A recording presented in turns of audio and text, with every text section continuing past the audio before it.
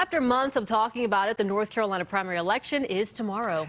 Yeah, a lot of people are glad that it's here, yeah. right? All right, one of the most pressing issues for many voters is whether access to abortion should be legal. Within the next few months, the U.S. Supreme Court is expected to decide whether to uphold Roe v. Wade. So the 13th District, which includes Johnson and Southern Wake County, is considered to be the most toss-up fall election on the state. I recently asked the primary candidates in that district where they stand on Roe v. Wade.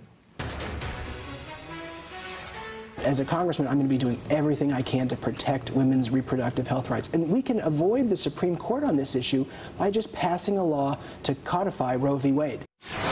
I am pro-choice. I don't think that the government should dictate what you can and cannot do with your body. I am concerned, quite frankly. I think that the Supreme Court could very well overturn Roe v. Wade, which of course would then kick the decision down to the individual states.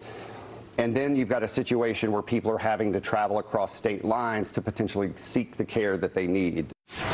And I think the ruling is exactly what our country needed to get back on the right moral high ground. You know, I believe that abortion is murder, unequivocally. I think that any time the woman's life is in danger, and this goes back to my Christian core fundamental beliefs, that you protect the mother. I don't think the situation surrounding conception has any influence on the dignity of a human life. Even if the mother's life is in danger and she could die if the pregnancy is not terminated? I don't think any circumstances from the conception has any impact on the dignity of the life.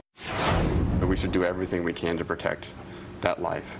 This is a discussion that should have happened a long time ago in communities and in states to figure out, because it's a tough moral question at the state level.